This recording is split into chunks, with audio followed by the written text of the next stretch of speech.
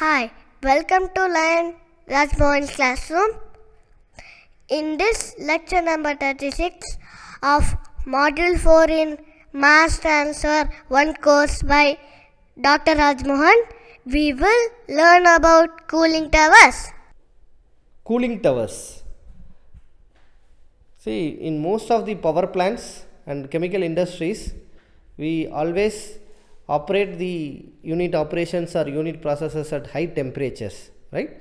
So the process streams as well as the water, wastewater or flue gases leaving those unit operations will be at very high temperatures, and we have to cool the products formed or the reactant unreacted raw materials. All needs to be cooled down to room temperature, right? And similarly the water, wastewater or the flue gases that are leaving the unit streams needs to be brought down to atmospheric temperature before we let them go into the atmospheric air or river waters. Okay, so water, if you are supplying the hot water into the water sources, water bodies, what will happen? The aquatic life will be affected, because if fish is there, tortoise are there, crocodiles are there. When you supply some hot water at 80 degrees Celsius, obviously they will get affected. The plants living in it also will get affected, right? And that's why whatever is the water that we are coming out of any industry, that needs to be cooled down, or we may be recirculating the water. So for any purpose, we have to cool down the temperature of the water coming out of unit processes and unit operations to room temperature. Okay, so for that we make use of atmospheric air. Okay, we bring atmospheric air and the hot water in contact with each other, either in cross current fashion or counter current fashion. So this atmospheric air, which is at atmospheric temperature, will take away the heat from the wastewater. Meanwhile, the water sometimes may get condensed, because if it is vapor, or some water is being evaporated along with the air. So there it is called evaporative cooling. Okay, sometimes evaporative cooling also will take place. Some amount of water will be carried away by the air. That way air is getting humidified, because the water is getting evaporated into the air, means air is getting humidified. That's why this cooling tower comes under the unit operation of humidification. Okay, and what we are doing in this particular cooling tower, we bring liquid, that is hot liquid, to come in contact with atmospheric air. So what we are doing in this unit operation, we bring hot liquid to come in contact with atmospheric air, which will reduce the temperature. Okay, so reduce the temperature of the water. Meanwhile, some amount of water will be evaporated along with the air. Okay, so this can be carried out in cross current fashion or counter current fashion, and there are several type of cooling towers available. Remember, the water availability is an important issue, because there are several countries in which there is no sufficient amount of water which is available for industrial operations. Okay, so if there is surplus water is there, and there are scarcity of water is there. So for depending upon, either we have surplus water resources or there is scarcity of water, the operation of this cooling tower will be either once through, or there will be recirculating of water will be there in the industry. So that way it depends upon the water available nearby the industry. We will either use once through cooling towers or recirculating cooling towers. Okay, so water is needed for heating the things also, because we will be in most of the industries, water will be used to heat the waste heat available from any operation, will be used to vaporize the water into steam. That steam will be used for changing the temperature or maintaining the temperature in any unit operation. For example, heat exchanger, some liquid is there which needs to be heated. For that also we will supply steam as the heating medium, right? In heat transfer course you might be studying all these shell and tube heat exchangers, where the product fluid has to be heated from a lower temperature to higher temperature when it is entering the reactor. For example, if the reactor is operating at 500 degrees Celsius and you are having your raw material stored at a room temperature of 30 degrees Celsius, So we cannot directly send this raw material at 30 degrees Celsius into the reactor which is operating at 500 degrees Celsius, because we are maintaining a 500 degrees Celsius in the reactor. When the raw material is entering at 30 degrees Celsius, the heat that you are supplying to the reactor will be used to heat the raw material from 30 degrees Celsius to 500 degrees Celsius, but we don't want to do that in the reactor. So what we can do, before sending the reactor raw materials into the reactor, we can have a heat exchanger unit which can preheat this raw material from 30 degrees Celsius to 500 degrees Celsius. If not in single stage, we can use 3 series of heat exchangers. We can convert 30 to 150, 150 to 350, 350 to 500, like that. Okay, it depends upon the capacity of the heat exchanger. Okay, so that way we will use this steam produced in the industry to preheat the raw material from room temperature to required temperature of 500 degrees Celsius. Same way, after this reactor we got the product, right? But the stream that is leaving, the product stream that is leaving the reactor will be at 500 degrees Celsius. But again we want to cool this product stream to a room temperature of 30 degrees Celsius. In that way, what we have to do, we have to remove heat, right? So that way we can use the industrial waste water, we can use the cooling water, we can send water into this another heat exchanger, and the fluid stream is the product stream is leaving at 500 degrees Celsius. We want to reduce the temperature to room temperature. So then we can send in some water which will absorb the heat, which will take away the heat from the product stream in an heat exchanger. So that way again we are gaining heat there, right? We are removing the heat from the product stream. So that way water is getting converted to steam in another heat exchanger. So that way, either for heating purpose or cooling purpose, water is must in an industry. Not only in chemical industries, most of the power plants which are operating at higher temperatures, there also a lot of steam is generated. Steam needs to be cooled, and that water needs to be brought down to a temperature of room temperature before discarding it off or before recirculating it. So that way cooling tower is a common thing which will be a tall unit present in all of the power plants. Okay, most of the thermal power plants or any other power plants, you will observe cooling towers being present. That way mechanical engineers also learn this cooling tower in detail. Okay, so in this lecture we will see what is a cooling tower, what are the different type of cooling towers available, and we will see how to design a cooling tower using height of the packed tower. As you can, packed material also being used in cooling tower. We will see the components of a cooling tower, where we will see, we can see appreciate that packing materials are being used, right, to provide the gas and liquid contact. Remember, it is a gas liquid contact equipment. Okay, it may be acting under, it may come under adiabatic operation of gas and liquid system. Okay, so in a typical cooling tower, you are going to have several components in which packing material and packed bed height will be coming into picture. So that way, similar to absorption or for any gas liquid operation, we have derived expression for NTU HTU concept, right? To find the height of the packed tower, we have seen what is NTU and what is HTU, how to derive them. Same way, we will derive an expression for height of the packed tower for cooling operations, and towards the end of this model we will solve numerical to find the height of the cooling tower.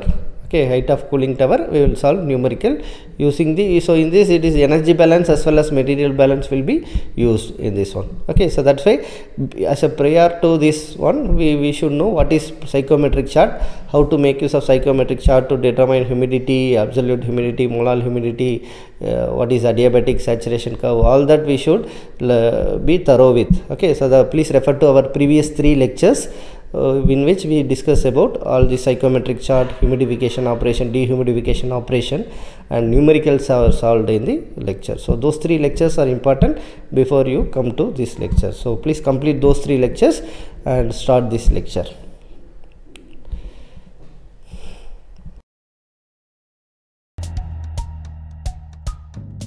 If we look at the harmful effects of thermal pollution, the first and foremost is decrease in dissolved oxygen levels in water bodies.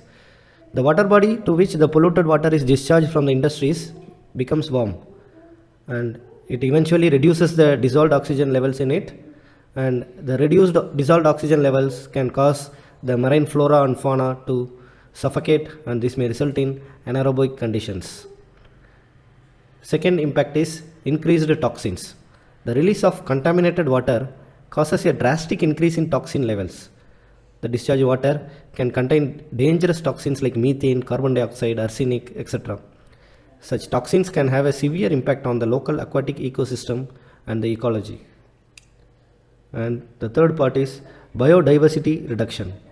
Biodiversity is essential for maintaining the balance of the ecosystem. When the pollution levels increase in water bodies due to the thermal pollution, it can make the aquatic ecosystem unfit for many species. The adverse impact on the ecology. The ecological balance should be maintained at all costs.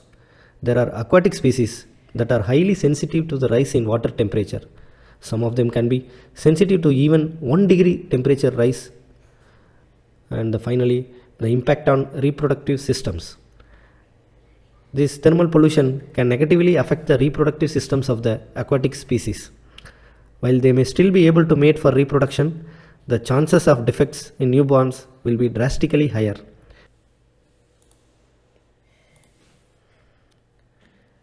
Increase in metabolic rate. Thermal pollution can affect the metabolic rate of aquatic species. It causes an increase in certain enzyme activities that force the species to consume more food. Loss of species continued, and sharp increases in thermal pollution can lead to loss of aquatic species. Many species would find it difficult to survive in such extreme conditions. This may even lead to their migration to a more suitable environment and the loss of the marine species.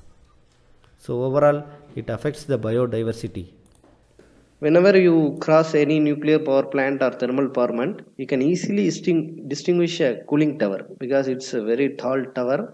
It may be in hyperbolic design. Okay. So cooling tower is a place where the coolant medium or water is cooled to reuse in the power plant. In this tall, as long as 200 meters height concrete structure, the hot water is allowed to cool down, thereby allowing the thermal energy to get into the environment along with the atmospheric air.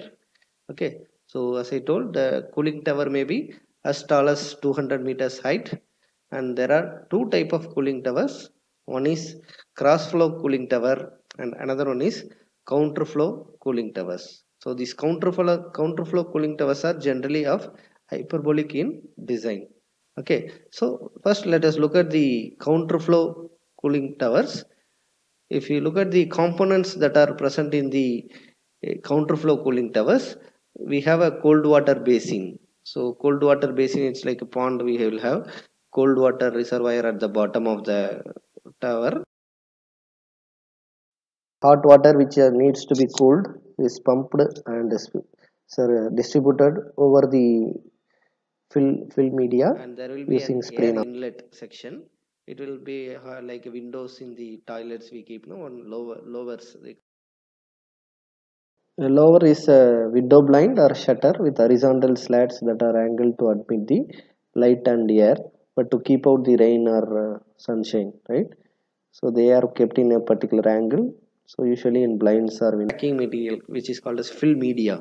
So we will have a tall fill media which may be of several meters height, depending upon the interaction between the gas liquid ratio. We will have the height of the fill material varying from varying in meters. Okay, so then at the top we will have a liquid distributing system which is maybe consisting of spray nozzles, inlet pipe pumping the liquid into this one. All that will be present, which is distribution system, liquid distribution system. And there will be at the top of the tower, we want to reduce the amount of water that is escaping with the air. So there will be mist eliminator will be present at the top. Okay, so these are some of the components that are typically present in a counter current cooling towers. Okay, so what happens if you look at the operation? The hot water is pumped into the spray nozzles. So the hot water will be pumped through the inlet pipes and through the nozzles that will be distributed all across the cross section area of the tower. Okay, so then what happens? Due to natural convection, cold air will be drawn into the tower, and the air will collect the heat from the water which is falling down. So that way, due to natural convection, we are not using any external pump or fans, blowers are not used in this town. Okay, so due to natural convection, cold air is drawn into the tower from outside through the air inlet. Okay, so the cold air will cool down the water which is stored at the very base of the tower. Okay, so note that during this process 2% of water is evaporated, and this cooling tower works on the principle of natural circulation, because due to change in the density, because we have hot air and we have cold air, so hot air will try to rise up. Okay, so the warm air will be rising up and it will try to escape through the openings at the top. That is how this one will work. If you look at the cross flow cooling tower, it will have the following components. This cross flow cooling towers will have drift eliminators, distribution system, same liquid distribution system, and it will have fill media and exhaust fans. Because in this type of cooling tower we will have an exhaust fan. Okay, so depending upon the position, whether it is kept at the bottom or the top, it is further classified. But in this example I am showing you exhaust fan which is kept at the top. Okay, so in this case what happens is hot water is sent through a water inlet into this cooling tower, and the water gets distributed through the fill media. Okay, so using the water distribution system, nozzles or sprays, the water is distributed all across the, what do you call that one, fill media. Okay, so by gravity the water will be falling down from one level to another level which in the fill media. Okay, so the gravity causes the water to cascade down through the fill media, and the fill media breaks this water into small water droplets. So thereby we will, when it is in small shapes, we get more larger surface area for the gas liquid interaction. That is mainly here we want heat transfer to take place between gas and the liquid, that is here the air and the water. So between air and water heat transfer is taking place, and we have an exhaust fan installed at the top. And what it will do, it will, when the fan is rotating, so it will draw the cold air from the sides or at the bottom. Wherever air inlet is there, the cold air will be drawn into this tower, and through this fill media air will be interacting with the liquid droplets and it will take away the heat from the water, and this hot air will be leaving the top of the tower. Okay, so that way here also some amount of evaporation of water will be taking place, and after passing through this air media, after passing through this fill media, water is collected in the bottom, because liquid water moving by gravity. Okay, after passing through the fill media, the water will be collected at the bottom where we have a water basin. Okay, so this cold air which is collected at the bottom of the tower, it will be withdrawn using a pump which will send it to the chiller condenser section. Okay, and if we look at the difference between cross flow and counter flow, there is a major differences about the pattern in which they come in contact with each other. If you look at the water flow, the air flow direction is perpendicular to the water flow direction in case of cross flow. That is, it is perpendicular in nature. Air flow is perpendicular to water. Water is by gravity going down, air is going perpendicular direction to the water flow direction. Whereas in counter flow, air and water come in contact in counter flow direction. They come in opposite directions. Okay, so that is the major difference between cross flow and counter flow cooling towers. So based on where we keep the fan in the cooling tower, we can classify them as induced draft and forced draft or natural draft cooling towers. So based on the fan, where we keep the fan, we can classify them as induced draft or forced draft, or if you are not having any fan, it is natural draft cooling tower. Okay, so the natural draft cooling tower are large concrete chimney. They generally used for water flow rates as high as 45,000 meter cube per hour, and it is mainly used in the power stations. Okay, mechanical draft power stations. we have this type of one. Okay, this cooling rate will depend upon the what is the diameter of the fan, what is the speed of the operation, all that. Okay, so this concrete tower will be, if the concrete tower is less than 200 meters, no fan is required. Okay, if you look at the advantages and disadvantages associated with counterflow towers, the advantages are: the coldest water comes in contact with the driest air, thereby maximizing the tower performance. And smaller footprint of the tower, that means it occupies less space. Smaller tower height due to compact infill. Infill refers to filling material. Okay, and there is more efficient air-water contact due to droplet distribution in the fills. And there are some disadvantages associated with these counterflow towers. There will be noise production due to spraying and falling of water, and the top of the column is not closed, therefore direct sunlight in the tower basin might trigger the algae growth in the water basin, and water distribution system might be clogged due to waterborne debris, and there is uneasy maintenance of the water distribution system, and drift loss due to droplet distribution system will be there. And there is a problem where during winter time icing of air inlet lowers is a big issue, so manually it has to be removed. You can see that here there are three conditions. There is a increase the amount of ice, which is safe. You can see that if it is completely blocking the path of air, that is unsafe condition. So in that case manually the ice needs to be removed. So that is one of the headache during winter. So these are some of the different construction, these different models in which these counterflow towers are being built. As I said, it's not that only hyperbolic shape it is being built. You can see n number of hyperbolic structures, but for that common inlet of lowers are there. You can see the air inlet is made common, so you can see the designs being made. So these are some of the examples for counterflow towers.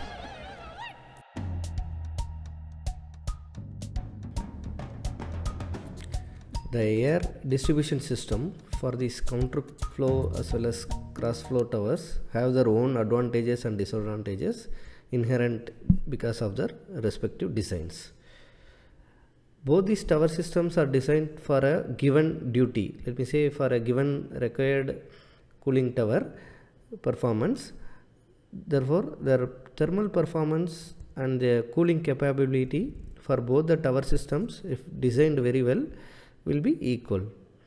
Okay, so if you look at the advantages associated with the cross flow towers are,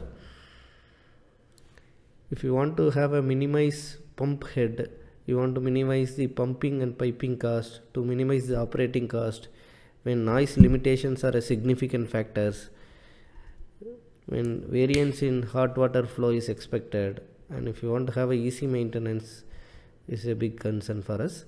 In that case, this cross flow tower should be specified. Okay.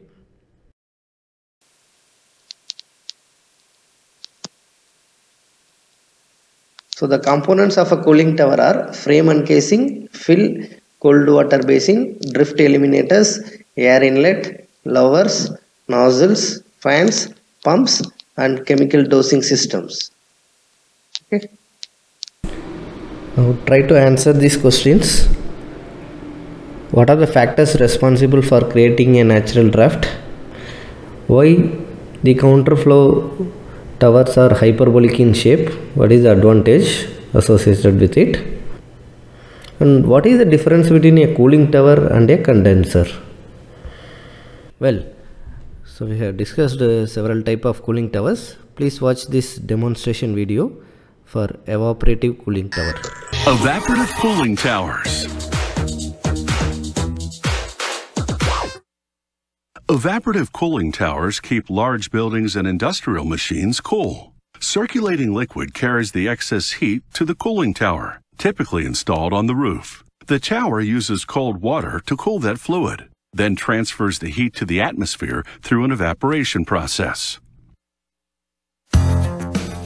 Pumps move the fluid carrying the excess heat through the cooling tower's closed-circuit coil. Nozzles spray the coil with cold water. The spray water absorbs the heat, and the cooled fluid returns to the building. Fans blow air onto the now warm spray water to evaporate just enough to release the heat. Then the cooled water loops back to the spray system and the cycle repeats. Depending on the size, the coil is made up of as many as 56 circuits. A circuit is a zigzag tube, 1 inch in diameter. The mill forms a continuous straight tube from a strip of carbon steel.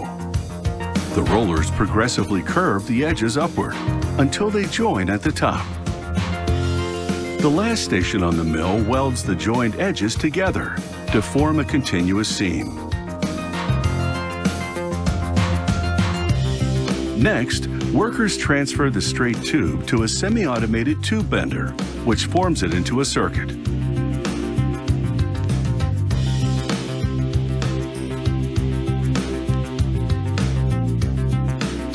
Depending on the size of the circuit, there can be as few as 6 bends or as many as 18. To make a circuit with 18 bends can require a straight tube that's over 300 feet long.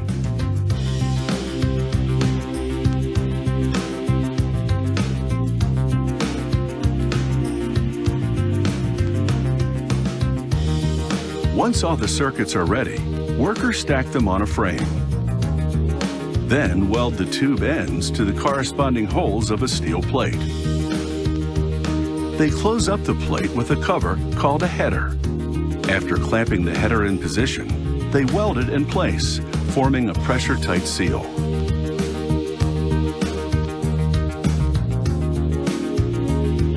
The coil is now fully constructed and ready for testing.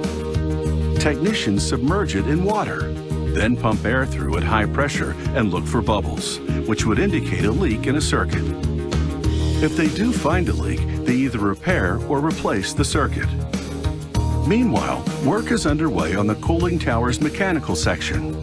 A computer-guided laser cutter prepares the steel panels that make up the section's rugged structure.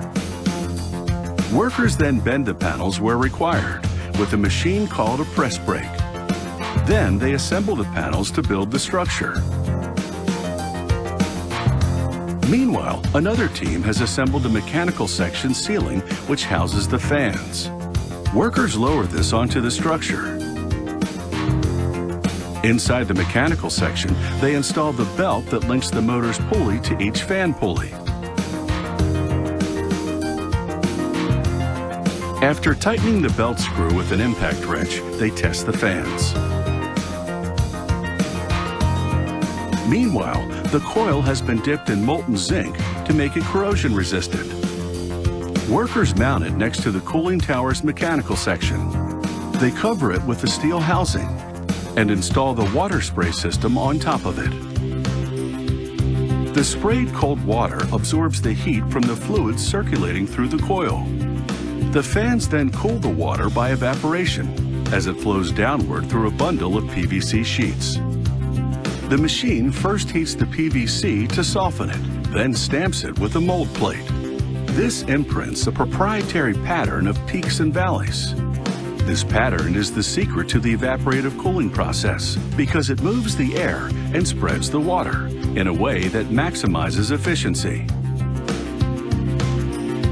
Workers stack the sheets on pole supports to construct a bundle of 300 sheets.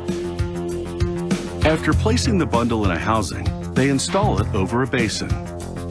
This basin collects the cooled water before it's pumped back up to the sprayers to repeat the cycle. This completes the cooling tower's lower module.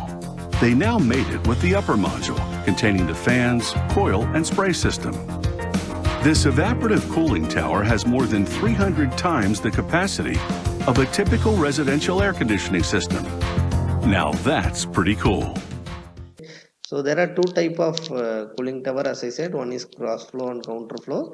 The advantage is less recirculation than the forced draft towers. Disadvantage is fans and motor drive mechanism requires weatherproofing. So that is the disadvantage with respect to induced draft cooling towers. Okay. So in induced draft cooling towers, hot water enters at the top, air enters at the bottom and exits at the top. Okay, it uses forced and induced draft fans. Induced draft means fan is kept at the top. Induced draft means forced draft means fan will be kept at the bottom. Okay.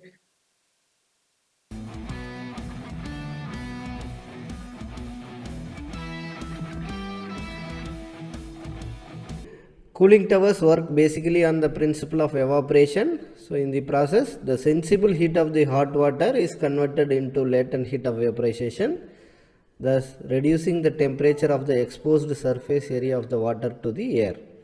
More the surface area of the water exposed to the air, greater is the cooling. Thus required lesser height of construction of cooling tower.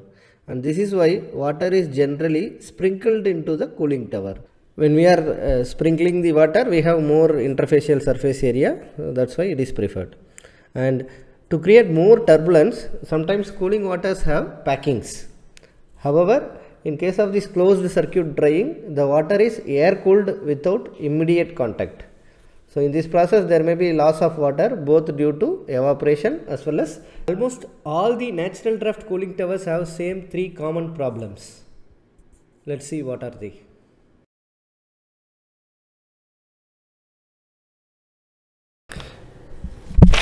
Three most common problems faced in a natural draft cooling towers are uneven water loading, excessive wall water and inadequate water distribution.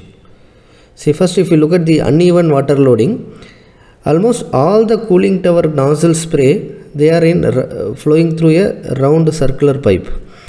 Okay, so there is the problem. A circular shape cannot cover a square shaped area, right? Hence, really they are oversized.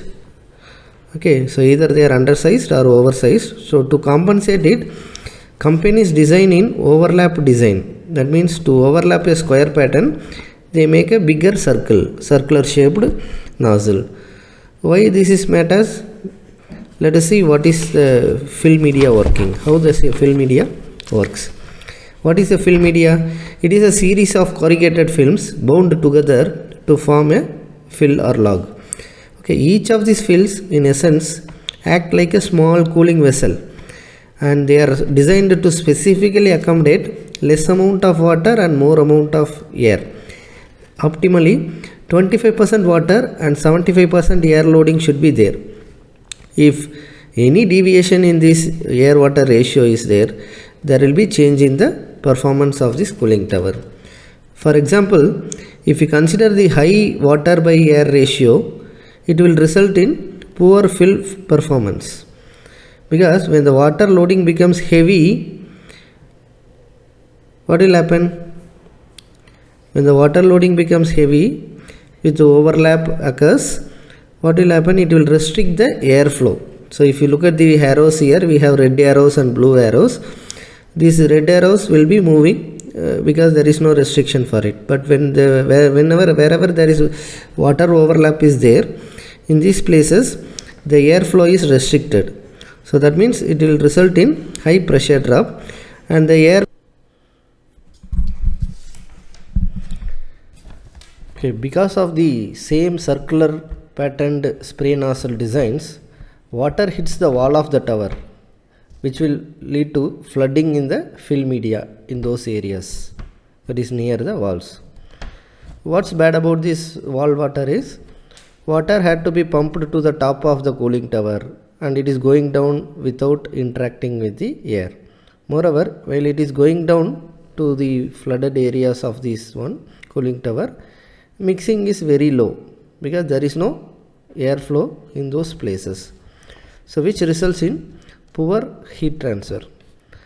As with the nozzle overlaps, the airflow in the area is restricted and directed into the adjacent fills with low pressures. So again we have another gross waste of pumping, because water is pumped but it is not being properly interacting with the air, right? So thereby we have loss of energy also.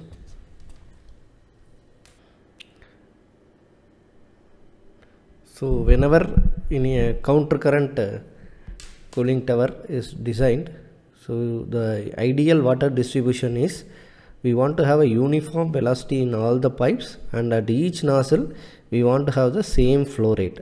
Okay, so that means we want to have same amount of water to be passing through each of these nozzles. But there comes a big challenge, and that is important issue in this operation of cooling tower also. Okay, so what happens in this type of cooling towers is, once we switch on this cooling tower, the water is entering. Before the water reaches the dead end of this line, in each line, the water tends to bleed off in the holes present in the one which are close to the pipe. Okay, so that means we have an starved lower end where we have less amount of water, and we have other end where we have more amount of water, which means no two nozzles receive same amount of water. That means the water distributed in the each nozzle is varying. So the very purpose or the ideal thing which we have assumed, that uniform distribution water, is not taking place. What is happening here?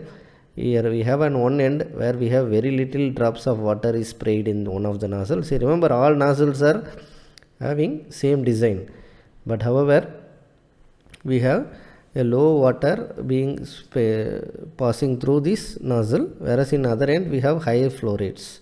So that is the major issue. Thereby we don't have a proper heat transfer taking place. That is, there is no proper cooling taking place. Okay, in addition to this, aging of the pipe, fouling in the pipe will affect the roughness of the pipe, right? So again you have friction factor changing, pressure drop increasing, all that you have studied in fluid mechanics course. So in addition to this, improper orifice in the nozzles, pump water diverted to the other operations, or if you say fouling and plugging taking place of the nozzles, and if you use the pump capacity which is less than the desired capacity, all this will compound to the problem, leading to poor performance of the cooling tower. Okay, another important issue associated with cooling tower operation is entrainment. So entrainment is carry away of the water along with the air. Okay, so when it will happen, whenever we have an high velocity airflow, when the air flow rate is very high, we have drift loss. So what is that? The water vapor. This is not smoke, this is water vapor. So water is carried away by the air. That means we are there is a loss of water, significant amount of loss of water taking place. Okay, so this drift loss, not only it makes in loss in water, it is going to damage the parts, because when the moisture is reaching the other parts of the unit, we are going to have lot of loss due to corrosion also. Okay, so the way it will happen, whenever there is light water loading and high velocity profiles, so there will be damage caused because of the moisture reaching the unwanted areas. So there will be maintenance requirements. So a person has to enter and repair the parts of the cooling tower. Okay, to avoid the entrainment, we have to make use of drift eliminators.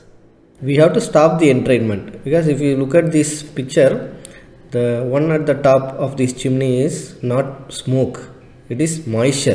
That means loss of water is taking place. Drift eliminator is an important component of most of the cooling towers used nowadays in various industries, where the harmful droplets have the potential to be released into the environment. These droplets are composed of minerals, chemicals and waters, which can impact not only the environment but the valuable equipment also. So these harmful droplets are known as drift. Water loss from a cooling tower is inevitable. However, to make sure the water is harmless vapor is possible and essential, to address this loss of harmful droplets, a drift eliminator must be installed.